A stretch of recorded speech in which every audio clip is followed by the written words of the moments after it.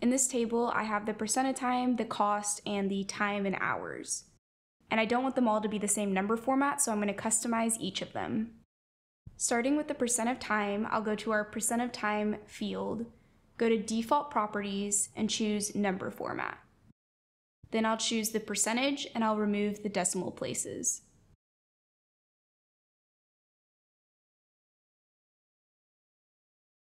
Next, I'll do the cost in dollars. I'll right-click on our cost field, go to default properties and number format. I want to change it to a custom currency with no decimals. And lastly, I'll do the time. So I'll go to our time calculated field, go to default properties and number format. For time, I want to add the abbreviation of HR.